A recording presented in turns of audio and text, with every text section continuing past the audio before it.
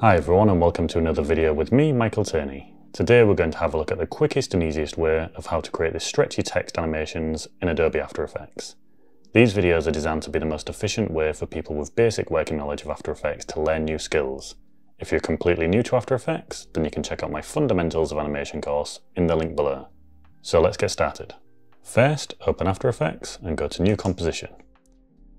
We'll call this text 1080 by 1080, 25 frames a second for 6 seconds. Click OK. We'll then come up here to our type tool,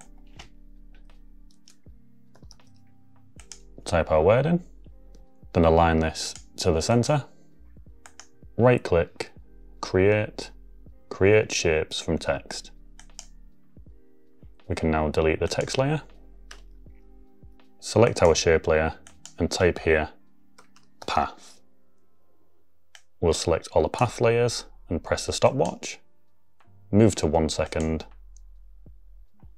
and then we'll select the top parts here, hold shift and then select the top part of the P, grab these and move them up holding shift, then let go of everything, select the bottom part, drag them down again and hold shift. There we are. Move to 2 seconds, copy the first keyframes by Ctrl and C or Command and C, and then Ctrl and V or Command and V. And then we have this. If we select all of the keyframes, right click, keyframe velocity.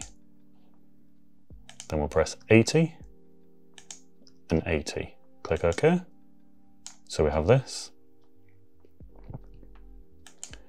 Now we can offset them, so grab the U and the two L's, offset them by 1 second,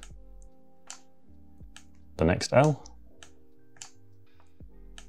and the last L there. And then feel free to add some colour and textures. There we are, the quickest and easiest way to get stretchy text in Adobe After Effects. Thanks for watching.